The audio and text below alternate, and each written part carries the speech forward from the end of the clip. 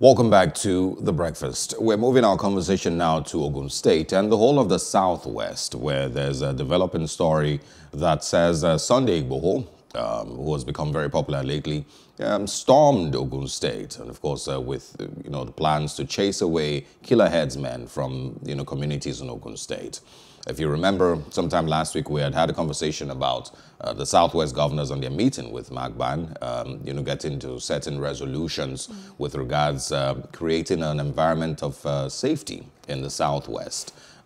We've invited this morning a political analyst, Mr. Agbola Oba, to join us and share his thoughts. Good morning. Thank you very much for joining us, sir. Good morning. The opportunity to be on your side virtually. Thank you.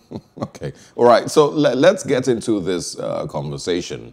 I'm going to start with the resolutions by the Southwest governors in their meeting with Mietiala and other, interested personalities. They had resolutions banning grazing, banning underage grazing also, herdsmen rather. Those resolutions, I expect, or a lot of people thought, were meant to create peace in the Southwest and reduce the tension. So now we see Sunday Igboho once again going to Ogun State with the same intentions of chasing away killer herdsmen. Does this mean that, that didn't work, or the meeting with the Southwest governors and those conversations have not been effective? It was not designed fundamentally to work, because it was more of a picture opportunity meeting than a meeting with an organic effect to remedying the fundamental factors that led to the meeting. There is no meeting anybody will hold with Mietiala that can have the effect that Mietiala ostensibly subscribes to at the meeting, because Mietiala is not in control of the elements who are fomenting, fundamentally, the elements who are fomenting the unfortunate incidents culminating in the tribal clashes. So forget about any meeting with Mietiala translating to an effective solution or resolution of the ongoing problem. All right. So when Sunday Igboho allegedly invaded a Fulani settlement in Oyo State, people, different quarters, political activists said they should not arrest Sunday Igboho so that this does not escalate into something else. But it now seems that the fact that the government was kind of, very complacent with the whole issue with Igboho has now empowered him, so to speak, to go into Ogun State and declare war on herdsmen. Would you agree that that's the fact or not? Totally wrong. Totally wrong. Your question as a journalist is posed because you have to work with you have to work with the information at your disposal. But let's be very honest with ourselves.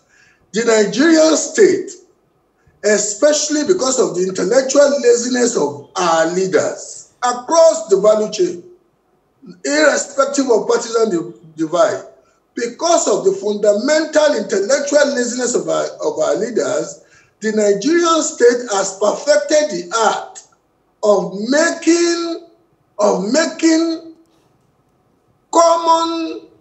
common chancers, of turning them into folk heroes.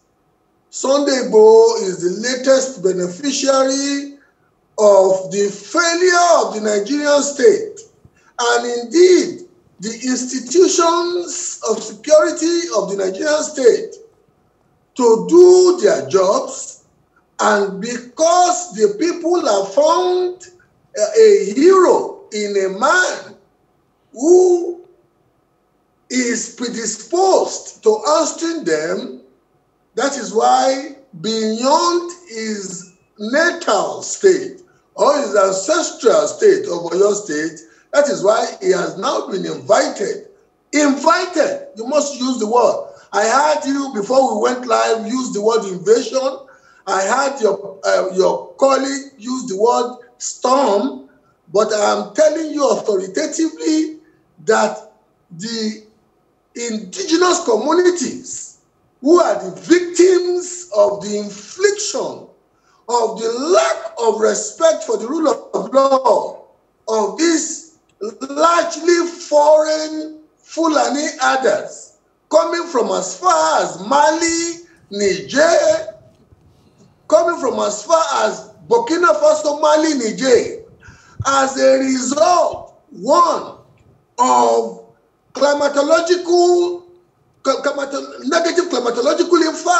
impact in the Sahel, and as a result of that triggering communal disputations, they are coming as far down as Nigeria, and because of the utter incompetence or parochialism, whichever one you want to choose, because of either the utter incompetence or parochialism of the President of the Federal Republic of Nigeria, they have found green pasture in Nigeria, inflicting pains on local community, and so those communities, now seeing that the institutions of state have failed them, there are 27 MDAs, ministries, departments, and agencies in Nigeria today that are constitutionally and statutorily recognized to be in charge of security, from the armed forces to NSCDC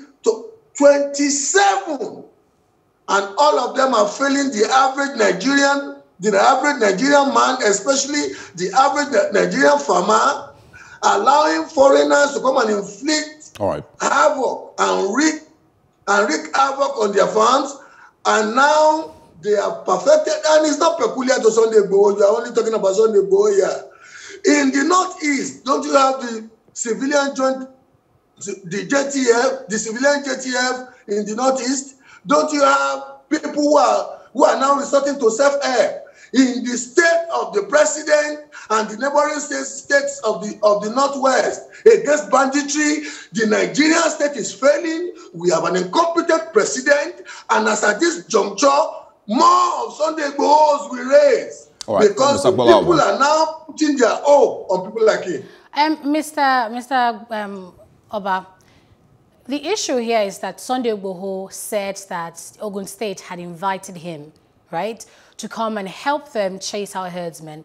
But I have a statement here from the Ogun State government refuting this report, saying it did not enlist the help of Sunday Igboho. This is the Commissioner for Information and Strategy, Abdulwahid Odusile, dismissing this in Abeokuta. He said they did not invite Sunday Igboho, and that's why we're using the word invasion, if the state government is denying, inviting him into Ogun State.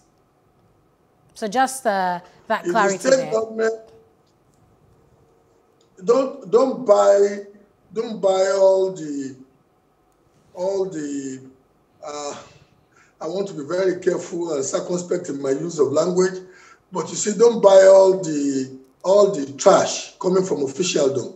Officialdom knows they failed. Look, if the state government knew that Sunday Igboho was a disturbance to peace, Ogun State Governor has a commissioner of police he could have called to restrain his movement or not even allow him, on the pretext of public peace, not to enter the state. So they knew he was in the state. They knew he moved from Abeokuta to Yewa-North to go as a result of the fact that he was invited by people, communities. And what did they do? They allowed him to move freely. And that they are doing what they are doing now is an indication that you have a dystopic federalism. They have to say what Abuja wants to hear, and also make sure that they allow him to function with a view to giving the governor, the portraiture of a caring and connected governor with his people. You see the dilemma. You see the dilemma of the Nigerian state. We are in a big mess in this country. All right. This federation is not working. Unfortunately, the president that campaigned in 2015 that he was predisposed to restructuring or subsidiarity or devolution. The president is now an agent of hindrance to allow restructuring, and in the context of where we are, this is realpolitik. People have to take to self. Mr. Bolauba, I want to quickly jump in here. I want you to quickly speak on the Fulani perspective of this now, the Fulani community that has lived in Ogun State and in the Southwest, those who have been relatively peaceful neighbors in the last couple of decades. I want you to quickly speak on how the actions of a few can affect the lives and safety of others. And also, what would you expect from the leadership of the Fulani community at a time like this? And it's not just, from the Southwest. Unfortunately. Hello? Yes, go ahead, please. The situation in Ogun State, unfortunately, may get worse before it gets better. We now have a character called Wakil leading a group of renegade herdsmen to inflict massive economic damage on communities, burning, cutting down cashew plantations and cashew trees, cutting down on cocoa trees and burning them. Massive. Now, that takes us to the position where the Northwest is now. We are in a state of quasi-banditry in Ogun State, and the Yoruba nation will not take it. I am talking as a Yoruba man who now, because of my level of education, is still subscribing to sanity. I know I have friends in the diaspora who are already contributing money to send monies to our own hoodlums too. So how do we prevent it from? Does not do something early enough. Mr. The Yoruba nation will raise its own illegal army to fight these people. Great. So how do we prevent it from getting worse, like you've described? Is there a role that you expect the leadership of the Fulanis to have played at a time like this, or maybe even months ago, to prevent it from getting to where it is today? And how can we also prevent it from getting to where you are describing now? The Fulani leadership, unfortunately, is a victim of what other tribes are complaining about. I don't know why journalists don't get it. You don't get it.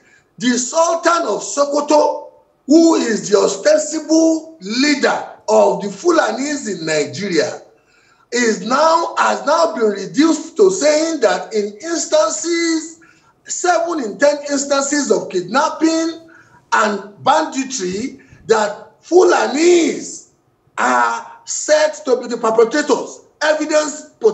So the Fulani leadership, the ostensible Fulani leadership, is now in a state of capitulation.